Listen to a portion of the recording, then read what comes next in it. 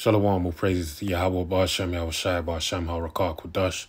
Double honors unto the apostles and elders of Great Millstone who rule well, and shalom to the hopeful elect. This is Paya Allah, and the title of this video is Blind Do See. Alright, and basically I just have a list of scriptures I want to go into and build upon the title, alright, of the fact that the blind do see.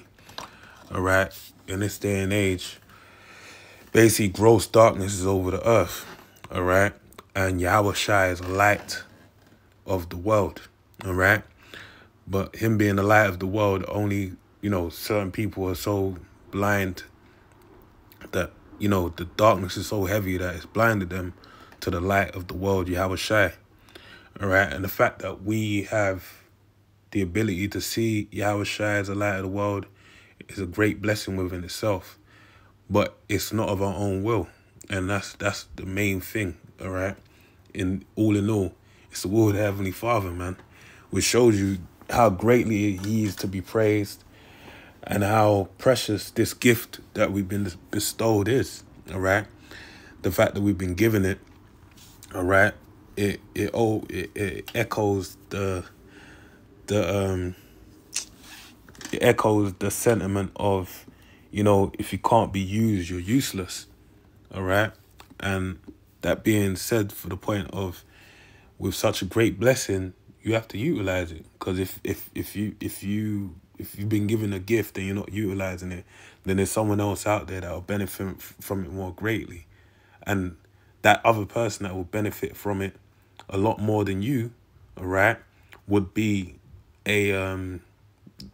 basically a member of the elect.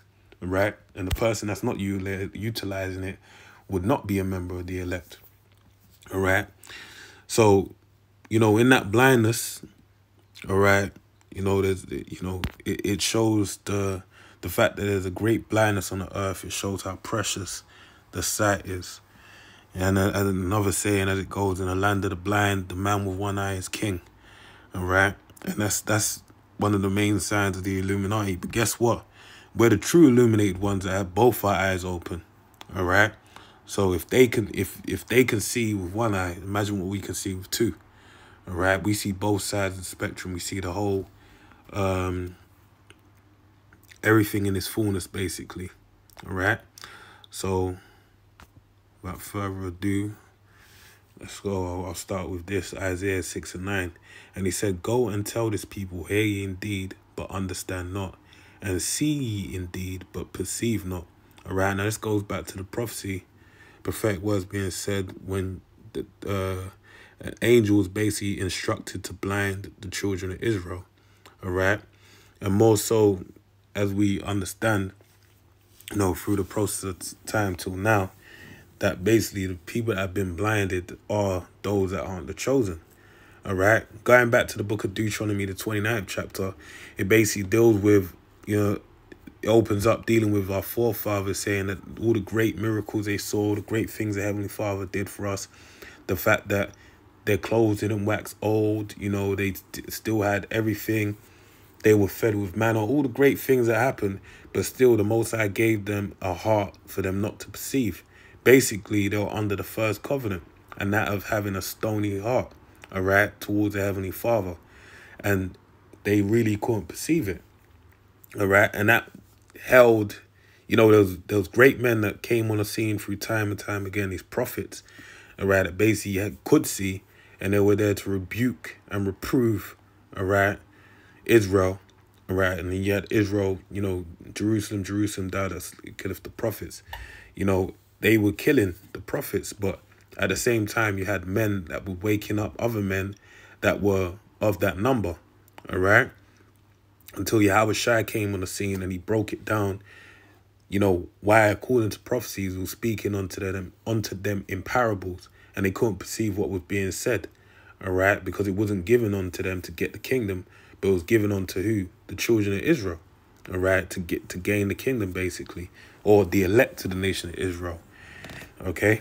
So it says in verse 10, "Make the heart of this people fat, their minds fat, all right, doleful and slow, and make their ears heavy and shut their eyes, lest they see with their eyes and hear with their ears and understand with their heart, being their mind. Basically, they their senses are all in order to actually perceive what the Heavenly Father is speaking of. All right. And understand with their heart and convert and be healed. Then said I, Lord, how long? And he answered, until the cities be wasted without inhabitant, and the houses without man, and the land be utterly desolate. So these individuals are basically appointed unto blindness unto the time of the end, right, for the sake of their destruction. Paul breaks it down in the book of Romans 11, right, about the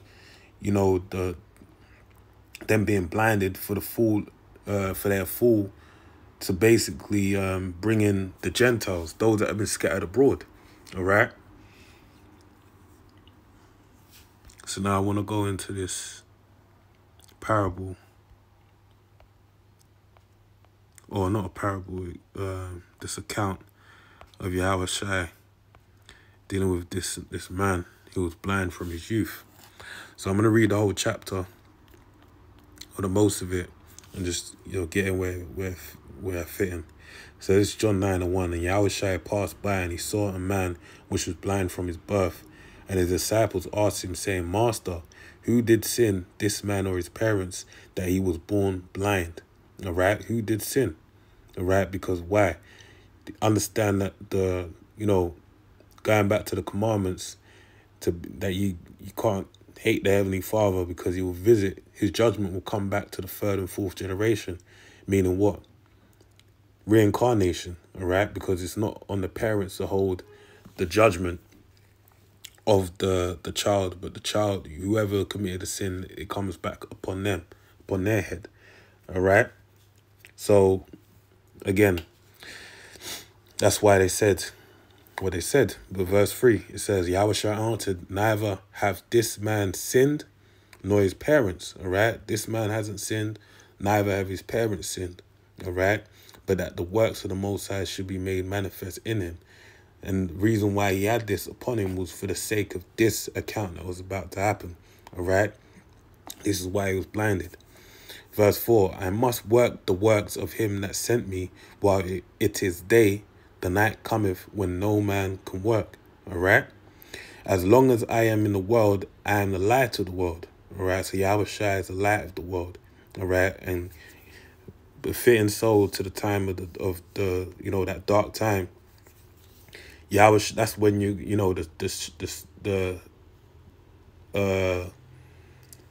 at midnight, as it tells you in Matthew 25, there was a shout, and basically, you had to use that the 5 versions that was wise. They basically trimmed their lamps, and with the oil in it, and basically lit up. And then the 5 that are foolish, they basically got caught out there. All right. So it says, as long as I am in the world, I am the light of the world. All right. And they had that oil, the anointed oil, being the anointed Yahushua. All right. And they had what? The light. All right. So they could see through the darkness. Verse 6, when he had thus spoken, he spat on the ground and made clay of the spittle.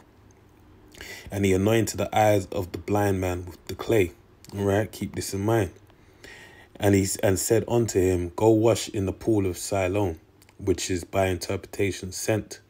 He went his way, therefore, and I believe the Siloam is Shalach. All right, the pool of Siloam. You can look it up, though. He went his way, therefore, and washed and came seeing. All right, so he received his vision. The neighbors thereof, and they which before had seen him, that he was blind, said, is not this he that sat and begged? Some said, this is he. Others said, he is like him. But he said, I am he. Right, so he plainly made it known. Therefore said they unto him, how were thine eyes opened? He answered and said, a man that is called Yahushua made clay, and anointed mine eyes, and said unto me, go to the pool of Siloam, and wash. And I went and washed, and I received sight. Then said they unto him, where is he? He said, I know not. They brought to the Pharisees him that aforetime was blind, And it was the Sabbath day when Yahushua made the clay and opened his eyes. Then again the Pharisees also asked him now he had received his sight. He said unto them, he put clay upon mine eyes, and I washed and do see. Therefore said some of the Pharisees, this man is not of God, because he keepeth the Sabbath, keepeth not the Sabbath day. All right. Others said, how can a man that is a sinner do such miracles? And there was a division among them. All right. So you had this was a point of contention. The fact that Yahushua had done something of a great blessing on the man. All right. That they accounted it to doing works on the Sabbath day, when really the Sabbath day is a day of rest. To what? To dedicate unto the Heavenly Father. So this is a work in that of praising the Heavenly Father, a show of his power. And on what day better for that to be shown, right, than the Sabbath day. All right. Verse 16, therefore said some of the Pharisees, this man is not of the Most High, because he keepeth not the Sabbath day. Others said, how can a man that is a sinner do such miracles? And there was a division among them. All right. Verse 17, they say unto the blind man again, what sayest thou of him that he have opened thine eyes? He said, he is a prophet. All right. But the Jews did not believe concerning him that he had been blind and received his sight, until they called the parents of him that had received his sight. All right. Let me read that again. Verse 18, but the Jews did not believe concerning him that he had received his sight, until they called the parents of him that had received his sight. And they asked him, saying, is this your son, who ye say was born blind? How then doth he now see? His parents answered them and said, we know that this is our son, and that he was born blind, but by the means he now seeth, we know not. Or who have opened his eyes, we know not. He is of age, ask him. He shall speak for himself. All right? So he's of age speaking. Like, let him answer, because I was going to go into it. These words spake his parents because they feared the Jews, for the Jews had agreed already. If any man did confess that he was a Mashiach, the anointed, he should be put out of the synagogue. Therefore said his parents, he is of age, ask him. Then again called they the man that was blind, and said unto him, give the Most High the praise. We know that this man is a sinner. So look, they even came round to the fact that the Most High, did this on the Sabbath day. But their main point of contention was what? The Lord. All right. Verse 25, he answered and said, whether he be a sinner or no, I know not. One thing I know, that whereas I was blind, now I see. Then said they to him again, what did he to thee? He opened, how he opened he thine eyes? He answered them, I have told you already, and ye did not hear. And that's going back to what? Isaiah 6, all right, about stopping their ears and blinding their eyes and making their mind slow that they can't perceive everything, all right? This is where it shows it perfectly. Verse 27, he answered them, I have told you already, and ye did not hear. Wherefore would ye hear it again? Will ye also be his disciples? Then they reviled him and said, thou art his disciple, but we are Moses' disciples. We know that the Most High spake unto Moses, as for this fellow, we know not from whence he is. But if they were really Moses' disciples, they would have understood that Moses spoke of him, all right? That there was one to come, all right? Him you shall hear. But they don't want to hear him, all right? Because why? They sat in Moses' seat, and they didn't want to omit their authority to the Lord. They had great gain by way of dealing with the Romans of the time, that they got all the gifts and the goodies at their perusal. They could do anything. Technically speaking, they had a consolation prize. And they didn't want to give up on that for Yahushua's sake. All right? Verse 30, the man answered and said unto them, why herein is why herein is a marvelous thing, that ye know not from whence he is, and yet have opened mine eyes. Now you know that the Most High heareth not sinners, but if any man be a worshipper of the Most High, and doeth his will, him he heareth. And this is why this man had this place upon him, all right, the blindness, for this account, because he stood firmly for Yahweh Shai, all right, and made it well known. He didn't falter like his parents did. He said it plainly. Look, this guy has healed me of my blindness, and there's nothing that you could say to make me, turn aside and say, no, he didn't do it. This is of the Most High power, all right? Verse 31, now we know that the Most High heareth not sinners, but if any man be a worshipper of the Most High, and doeth his will, him he heareth. Since the world begun, was it not heard that any man opened the eyes of one that was born blind? If this man were not of the Most High, he could do nothing. All right? They answered and said unto him, thou wast altogether born in sins, and dost thou teach us? And they cast him out. All right? So they were cut to the heart, man. They had to just get petty on it. Oh, you was born in his sins, and you're going to teach us. But no, he had a point, man. And he was saying the real thing. And even the Lord broke it down perfectly onto the disciples at the time. All right? When they asked who did sin, because it was a common understanding of reincarnation and all these things. All right?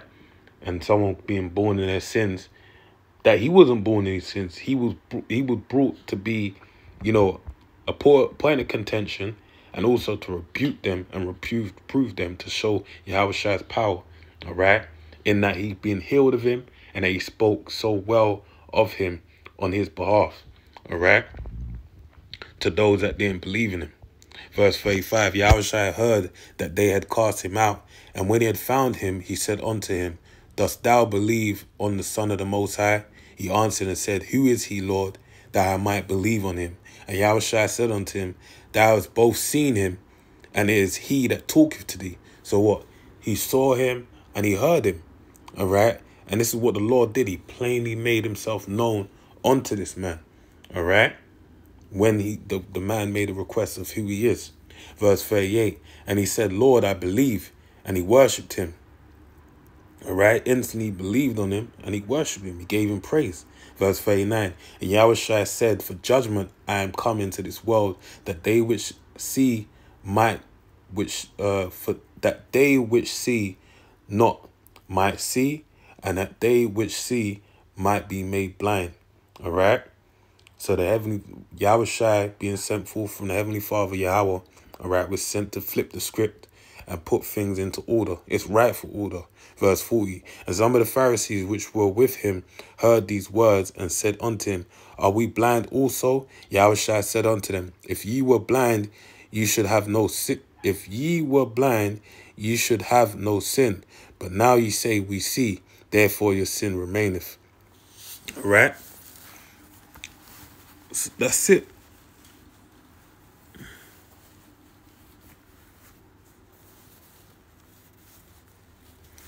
So let me end with this. This is the book of Revelations 3. And I'm going to start from verse 14. All right. This is basically, that clay. All right. That the Lord made for the blind man. Verse 14.